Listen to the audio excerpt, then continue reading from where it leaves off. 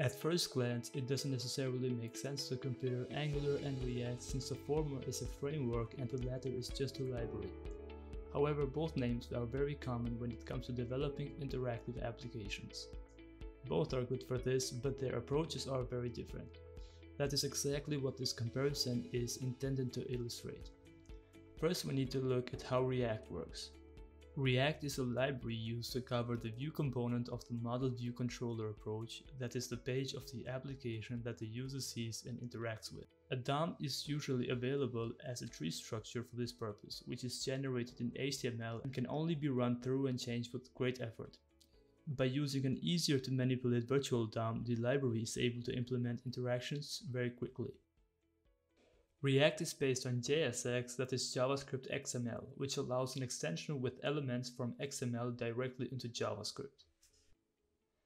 Now let's break down what Angular is and how it works. Angular is a framework for creating user interfaces based on the MVVM model. In contrast to the MVC model, there is no controller unit here.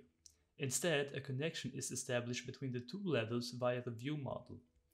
The framework thus enables quick and easy implementation of interactions. The maker's approach is to extend HTML so that the scripting language itself can handle interactivity.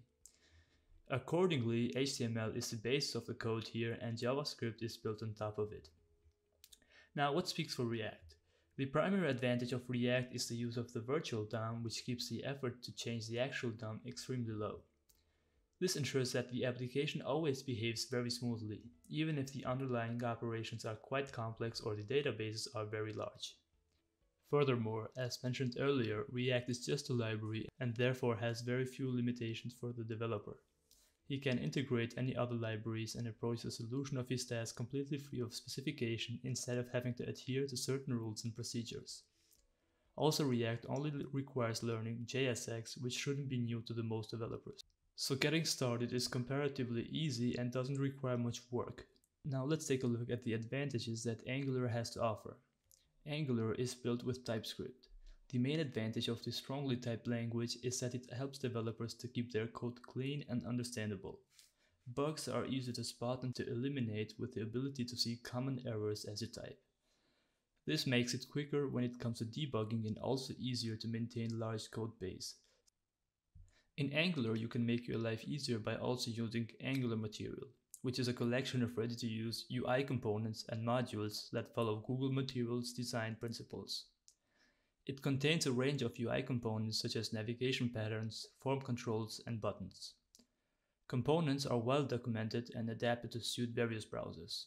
Developed by the Angular community, these modules simplify the design workflow for teams, allowing developers to add new elements and develop applications with minimal impact on performance. In short, React is suitable for very interactive projects where other libraries are used anyway and JSX is no stranger to anyone on the team.